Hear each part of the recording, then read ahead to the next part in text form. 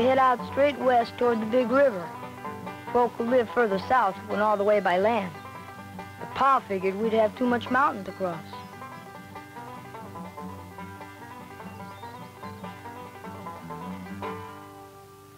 Finally, we come to the Monongahela, where there just wasn't no more trail, no way of getting farther west to the Kentucky country, except by walking over the mountains or by floating downstream.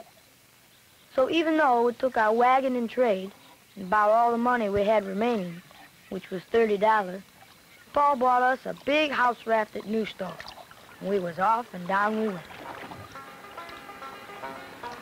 Past the town of Pittsburgh, grown up big, right alongside Fort Pitt, where the Allegheny River and the Monongahela join and form the Ohio River.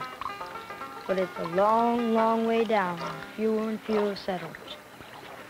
And suddenly, you're feeling lonelier than you ever felt before. Alone in a big, wide wilderness, never knowing what's going to be around the next bend of the river.